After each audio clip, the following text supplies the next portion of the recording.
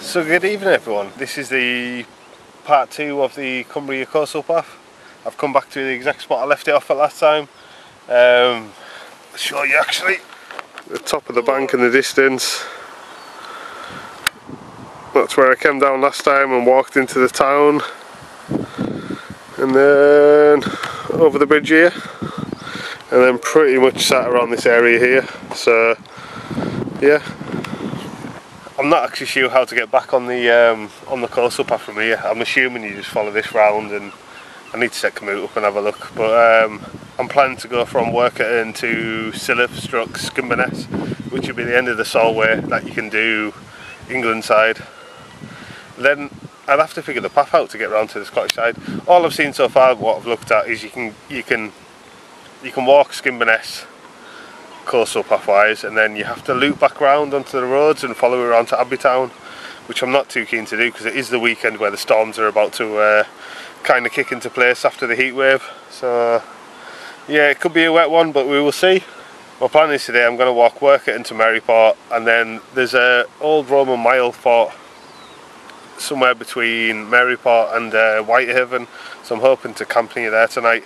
So it's about 8-9 miles from where I am now.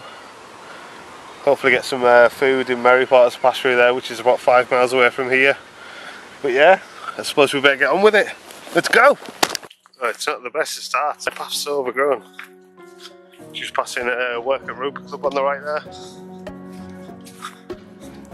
Look at this though. It certainly doesn't get walked on a lot.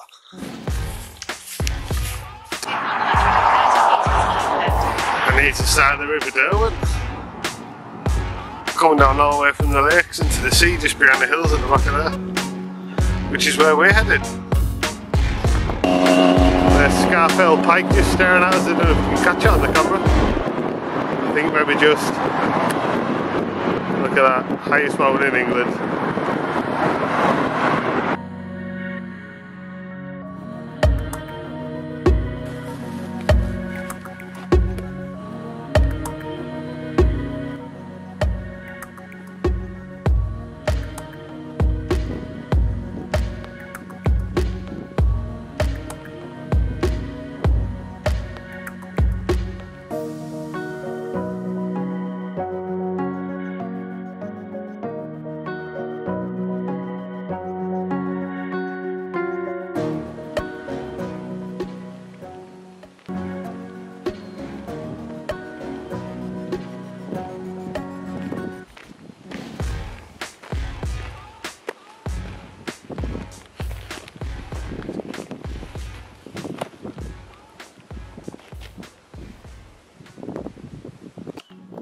So that there at the bank that we can see in the distance is Maryport.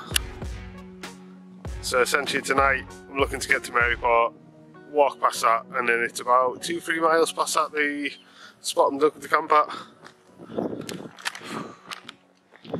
I've just come down from here, which was the back of Workington Harbour. It was, I'm not going to say it was quite a climb. It's steep, but very short, much nicer than the start of the walk. Yeah, after a horrible day at work, that first bit of that walk through Working was not nice at all, but yeah, you can't pick the trail, it is what it is. Natalie and the rest. But look at this is why we're here. Big Blue, I love him.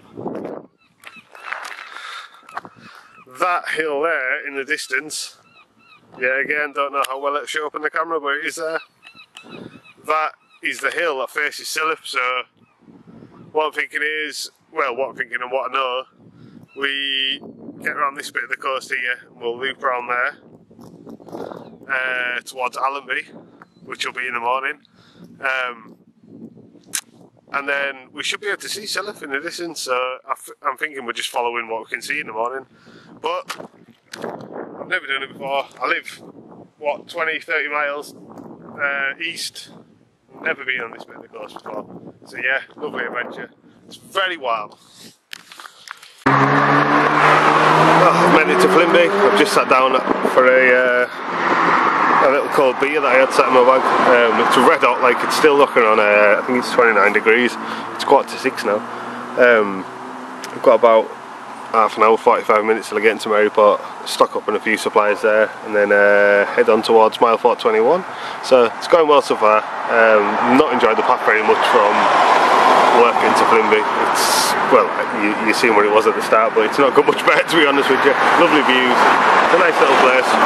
You'll see it when we're back.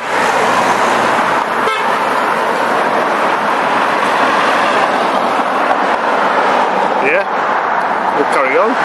Say bye to Flimby Pie Shop. Wasn't open. Go ahead.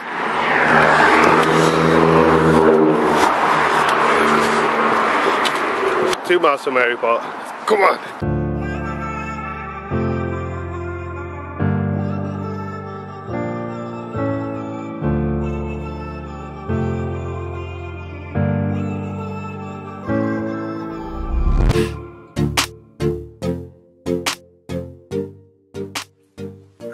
Right, that's me just come out of work now.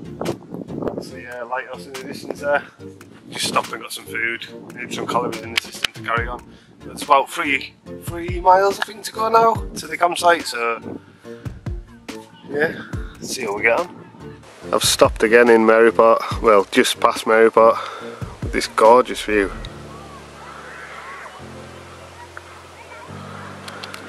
I'm flagging now after an extremely hot day working in the kitchen where it's been like 35 degrees to doing what, best part of 10 mile in 30 degrees since then. It's certainly kicking my ass now, but yeah, nothing to sit down, and this view won't solve. There's, like I say, on the last clip, like I said, there's only two and a bit miles I think to go till I get to mile 421 where I'm going to camp around there.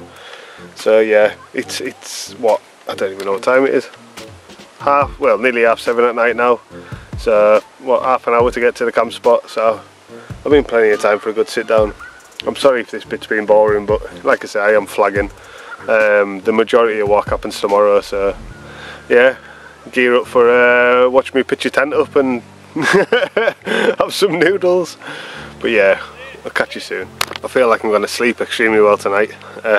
And to any of you that have been doing multi-day hikes in this heat, fair play to you, like. I love how red it all is. Beautiful.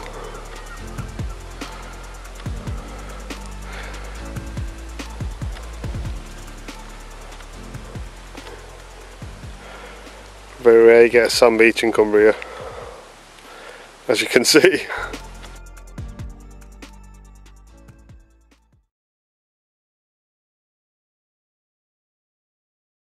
Stopped at a random bar I've come across, Maryport Golf Club, for a nice cold pint. It's beautiful. It's it's sorting us out, to be honest. But yeah, I'm going to sit here, drink this, and then I'm going to do the last mile to mile 421. So yeah, I'll bring you back when I get there, unless anything amazing happens. Apparently we're here. We'll see.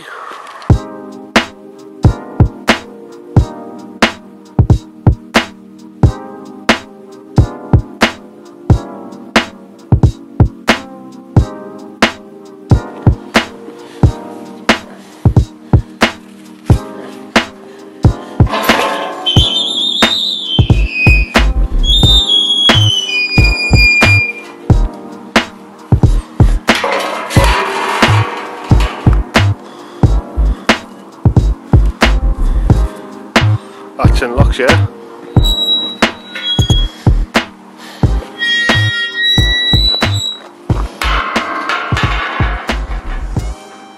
Here we have it. Roman mile fort 21, or the remains of. I'm going to stick my tent on here somewhere. It looks about as flat as it's going to get. There's nothing in the fields as far as I can see. And then look at the view this way. It's not bad. It's not bad at all. I think this is the highest point I'm going to get to for the rest of the walk, to be honest. Well, the rest of the Cumbria side of the walk. Yeah, let's get this tent up because I'm done in. Absolutely done in. Yeah, this looks alright.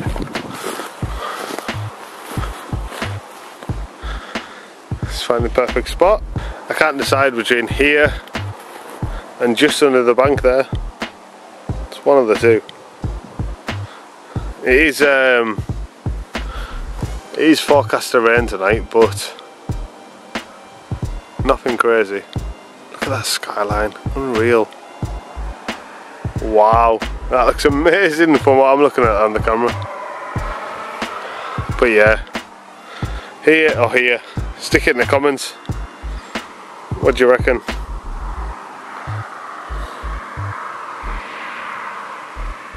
I mean, I'm going to have picked one, but I've gone for here. It looks pretty flat. The wind's going to be coming in this way, so if I'm sat there facing out towards a mile fort, it should be good. We'll give it one of these.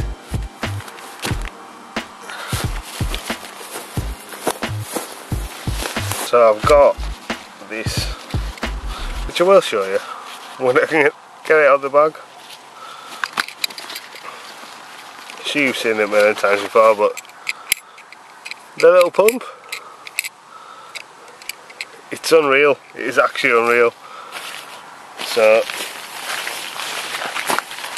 we'll get this pumped up. Okay. Oh, that's the one. Move all this out of the way.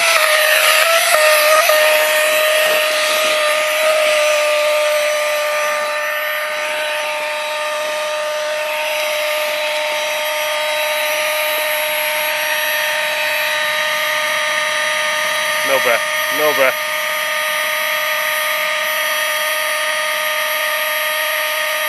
It's very noisy.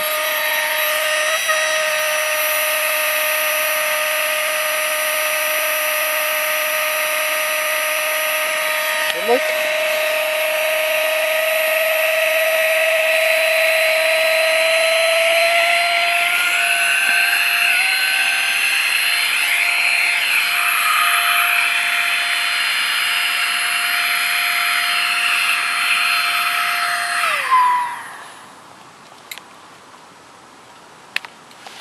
Give it the last few breaths. And that's it, 20 quid well spent. Well spent.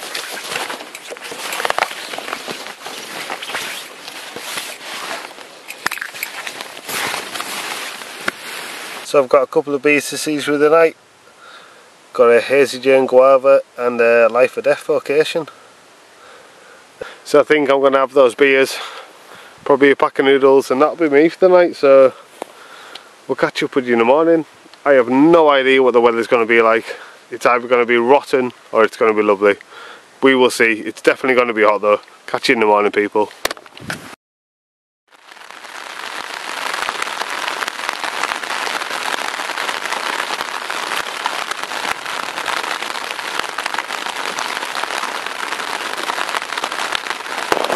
Good morning. As you can hear, it's a bit wet out there. The rain's meant to ease off in about half an hour or so, and then it's, fingers crossed, looking like it's going to stay dry for it's about 3 hours walk I've got to Silloth.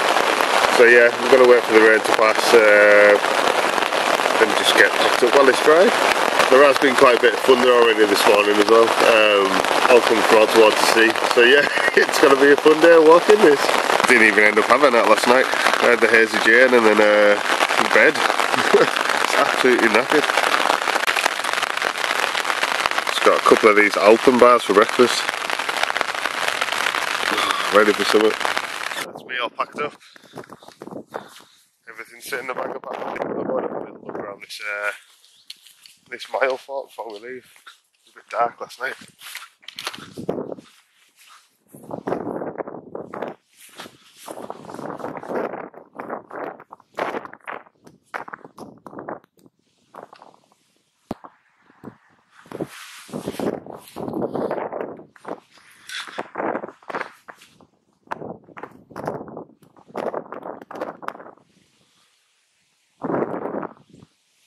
So you can still see just over to the sea. We look out this way here. Foggy this morning. At least it's dried up though. The tent was dry. Well, I've got the tent dry enough to stick back in the bag, so at least it's nothing sat me outside. Yeah, let's get going anyway. See what we find on the way. I'm about a mile down the road since I got back on the path from mile 421. Considering the heavy rain we had before the thunder, it's calmed down a lot. I've set off at the right time, I think. It's nice, the wind is actually quite warm. Warm wind blowing towards you is quite nice. Perfect for walking. So yeah, I'm going to crack on. I can see Silloth in the distance. I think it looks a lot closer than it actually is, but let's see what it next. I think Google Maps said about 3 hours. I don't think it'll take us quite that long. Don't quote me on that.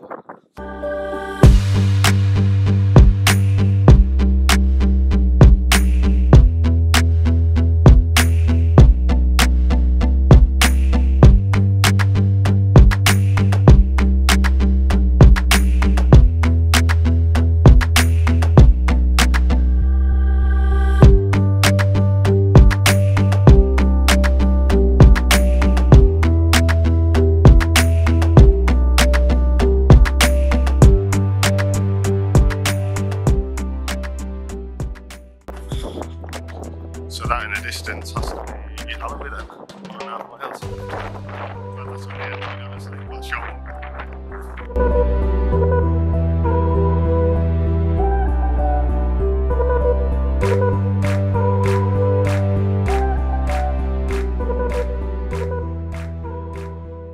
That's the first time in ages I've got off the road.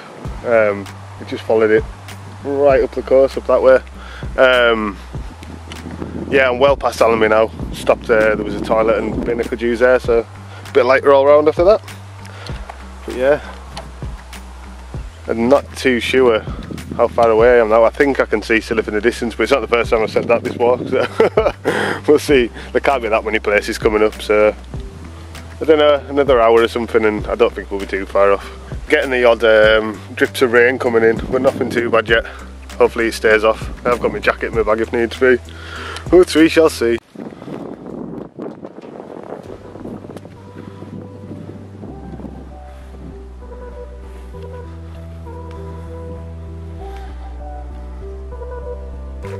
Strange little thing.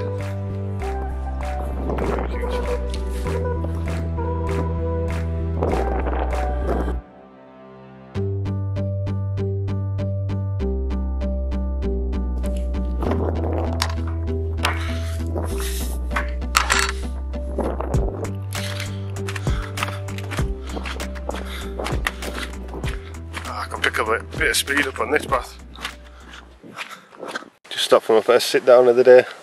I can definitely see the flour mill for Silloth just in the distance there, so I'm not too far off. So I thought I'll have a little chill and just enjoy the views of the Solway, which I'll show you in a second before I get to Silloth. I've got about, what time is it?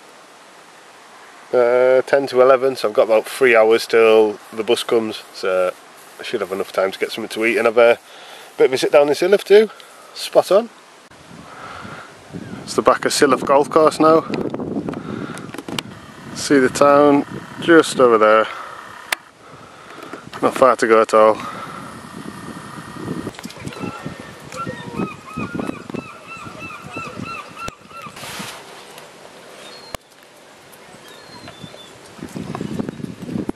Right, so as you can see, I made it to Silloth. As I recorded that last clip, they haven't started pouring down. They opened right up. So yeah, I didn't get much recording. I had to take the camera in my bag. I've just had some food. I'm just sat out by the sea, as you can see. Big blue. Yeah, it's lovely. What I'm going to do instead of going around Silloth and showing you what's here, what's not here, me and Cal came and camped here a couple of months back on the beach. We didn't record enough stuff to make a full video out of, so I'm going to drop the clips, or the best clips from that trip, to the end of this video so you can have a better look around Silloth. But yeah, it's a lovely little seaside town. But yeah, thanks for joining me, and until next time, peace out. It's this real balance out with grease and stuff. With the beer. Oh!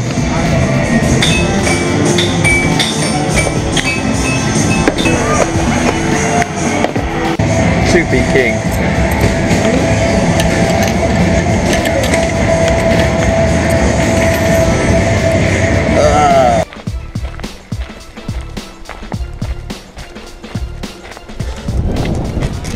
What the fuck are you doing?